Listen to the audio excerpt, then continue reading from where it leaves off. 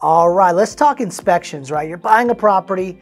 Now, sometimes sellers do the inspections up front, okay, just so you know. But most of the time, it's on the buyer's responsibility to get inspections on the property from the inspectors they want to use. We have inspectors a lot of times that buyers want us to use, but at the end of the day, what kind of inspection should you get? I recommend the major 4, okay?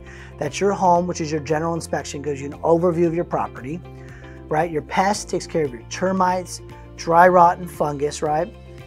Number 3 is roof. It's a pretty big item, right? You don't want to make sure you know the lifespan of that roof, if there's any issues there. And number 4 is a sewer lateral line. That's the line from the street, public sewer, to the house, and everything in between that. And anything that's basically on your property line is for you. So if there's a crack in the sewer line, there's a clog in the sewer line, and it's on your side, guess who's responsible? You, the future buyer.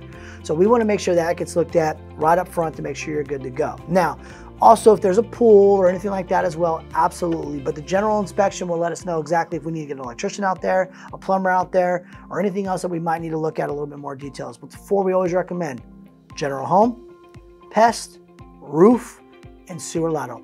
Want to know more? Please reach out. I'll be more than happy to go over some options with you.